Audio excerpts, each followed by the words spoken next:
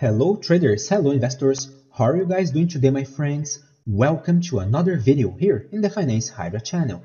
My name is Nathan and today Tesla is crashing minus 4.59%. We are dropping and it feels like there is no hope for it, right? We are losing every single one of its key support levels over here. We lost the 21 EMA, we lost the 290, we lost the $280. So what's next for us? Is there any hope for Tesla in the end? Indeed, there are many bad news, but there are some good news as well. And I will update you guys in this video. First, remember to click on the like button to support this channel and subscribe if you're new around here because I'm gonna keep you updated on Tesla's price action every single day in this channel. I'm here every single day. Regardless if Tesla is going up or down, I will be here. So remember my friends, subscribe this channel. Now, the situation is not that good for Tesla indeed. We lost all of its key support levels. We lost even the $280, which was the support level that I was working with, to be honest with you guys. This support level was a classic one. Was a support level over here on September 2. Resistance level on September 2 in the hourly chart. A resistance level on August 31 again. It was a support level on August 9. It was a resistance level on July 28 and it was a resistance level again on July 22. So see, classic support level to work with on Tesla. Today we are losing it. In addition, it feels like we are completely ignoring this support level. And what's next for us right now? Since we lost the last support level over here, in theory, we are heading to $265. This is the next support level to work with on Tesla. Okay, Nathan, is there any bullish reaction right now on Tesla that could make us avoid this bearish scenario? No, there's not a single bullish reaction right now. Neither in the 1 hour chart, nor the daily chart, nor the weekly chart. The situation seems quite hopeless right now, but we have some good news. First, let's do some calculations over here. The problem is not necessarily Tesla, but the year of 2022.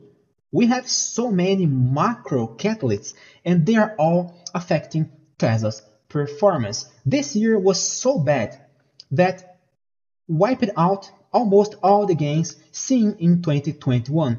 If you analyze Tesla right now, since 2021, Tesla is going up only 18%, 16%, right? That's not that good. If we calculate the CPI, for instance, which, no, it's not here. By the way, this website is quite good. I always use this website to do my fundamental analysis. And this is why Tesla is such an incredible company. Amazing future growth, amazing financial health. Tesla has very, very few debt over here. It has an enormous cash reserve, so Tesla is not going to fail, right? It is still the same old company, we know, but its price, it's dropping. What this means to you?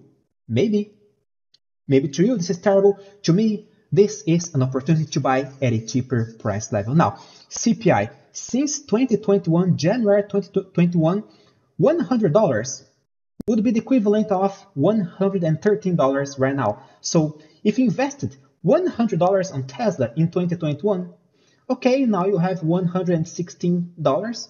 But if you consider inflation, well, you are not making too much money right now. So it is the macro situation, okay? Tesla is still fundamentally speaking a very good company. If we analyze SPY is nearly on break-even since 2021. It's going up practically 0% right now. So SPY is wiping out all of its gains from 2021 as well. So the year of 2022 was indeed very, very rough. It is still very rough. Fortunately to us, our portfolio is going up 57%. That's right, 57%. Check my website over here. The link is in the description of this video. We are beating the market and my track record is public. Click here to check my track record. Every single one of my previous trades, they're all here on my website. I think you guys are going to be impressed with our performance. we are beating the market by a mile, Tesla by a mile, so yeah, consider subscribing to our newsletters. Now, back to Tesla. So the situation is not that good, right?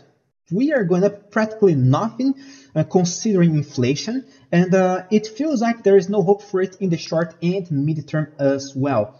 But again, there are some good news. Tesla's fundamentals are still the same. Now, if you ask me, in the weekly chart, there's still this pattern over here. We still have a possible flag pattern in the weekly chart, in my humble opinion, right? So the bias is not completely bearish right now, even considering we are dropping minus 9% this week. So we are not doing a crystal clear bearish structure in the weekly chart. Not good enough to convince me that we're gonna seek lower levels like the $200 down here. No, there is no such thing right now. If we lose $265, then okay, the situation is not that good at all. I believe Tesla is going to seek the $200 again. But right now, as long as we stay above 265, I think the situation will be under control. We are not in a good place. We are not clearly bullish right now because Tesla is just crashing. But to me, if we see any reaction near the support level, it's going to be just an opportunity to buy.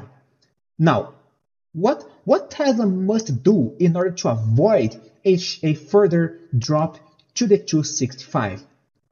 If Tesla reacts next week, closing above $280 on Monday, or by Tuesday, I think Tesla will have decent chances of bouncing back up and recovering and at least avoiding a further drop in the midterm to the 265. This is how I see the situation right now. It all depends on how it's going to react next Monday. If we do a bullish candlestick over here closing above 280, fantastic. I think we're going to avoid a further bearish scenario. Or even possibly reverse the short-term trend over here and retest $313 again. This is a real possibility. But guys, without confirmation, without bullish reaction, all of this is just fiction.